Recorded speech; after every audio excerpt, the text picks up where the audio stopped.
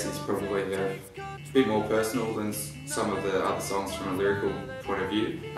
Talking about things like inherent kind of fears and I suppose not so much phobias but anxieties towards different things, and sometimes the more you look back you can't sort of figure out what it is that's causing you to fear something, or why you actually react in certain ways to different things.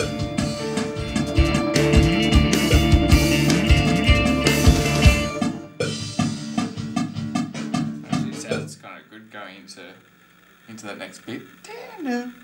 Yeah. That on that speed. I suppose it's about recognising those things and awakening your consciousness, so to give you a more open and I guess a positive outlook on life.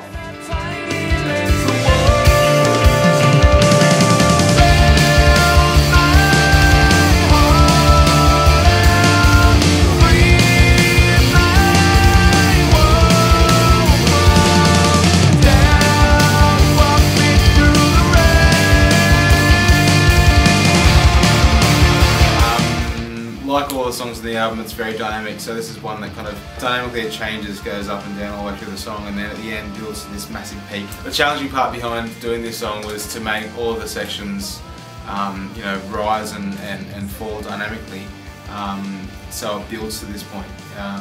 There were a lot of kind of back and forths about this needs to be louder, this needs to be louder, but you know, each section has to be loud enough relative to the rest of the song, so the parts that build to that peak are loud enough, and that the other parts are softer to get to that point. So that was, I guess, the most challenging part behind mixing that song.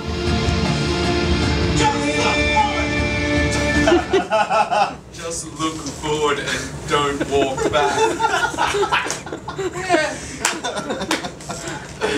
Don't keep back.